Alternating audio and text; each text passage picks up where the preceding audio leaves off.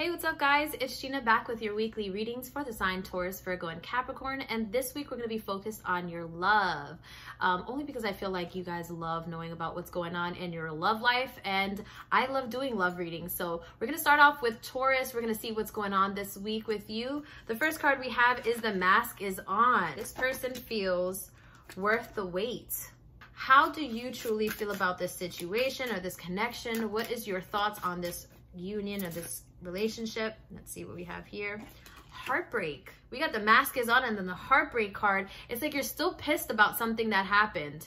And for you, it's like you're trying to be strong. You're trying to make it work, but you're deep down in the core, you're still like pissed about it. But this person is just like, please, like, just wait it out, like be patient. Let me show you, let me prove to you that I can do better. And then the outcome of the situation is, let's see, we get a flyer. Hands of time. Wants to grow old with you, wanting to grow old with you. So this person is someone who really, really loves you, Taurus, and I do have the feeling that you love them too. You do see them as someone you could grow old with. There's definitely a connection with you two there. It's just a matter of healing from the situation. Maybe you need to just speak about it a little more. Maybe you need to write a letter to yourself and just see it in letters and just burn that shit so that you can get over it and move on with your relationship. Now let's see what's going on with our Virgos. What's going on with Virgos this week in the love department? What's going on? Let's see. Okay, planning ahead. So some of you guys are having babies. You're planning for things that are out of your control. So I do feel like a lot of you guys are actually having babies or thinking about having babies or planning things like weddings, graduations and stuff like that. But in regards to love, I feel like you're planning something with someone that you're with. Now, how do you feel about this planning? We have the unclear part here. Okay, so with the unclear card coming in, I feel like you're planning things, but again, a lot of things are unclear. You're having to plan things as they come, and it's like there's a lot of moving parts in the situation, so it's impossible for you to plan things to a T because there's things constantly changing.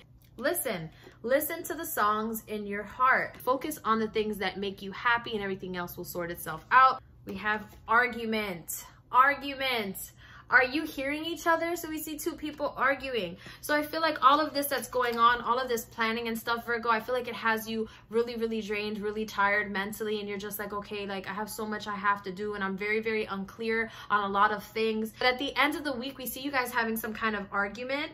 And I really feel like this is all things that can be resolved. It's just a matter of getting through these trying times. And no relationship is easy. So hang in there, Virgo. Things are going to work out.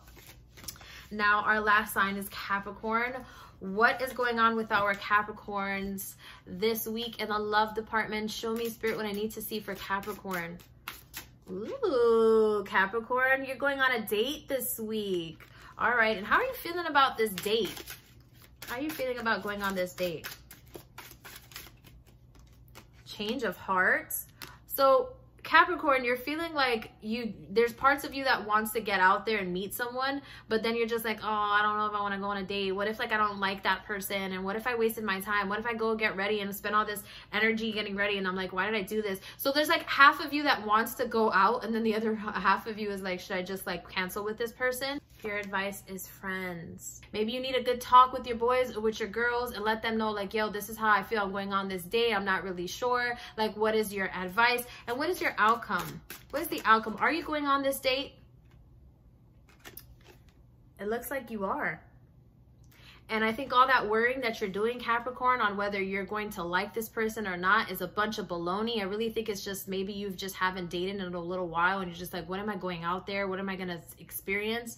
And with the first kiss card, it looks like you and this person are actually going to hit it off and all this worrying is for nothing. And you guys are actually going to kiss on your first night and it's going to feel amazing and it's not going to be like fireworks, unicorns, and rainbows. So don't think too much about it, Capricorn. Put your best on.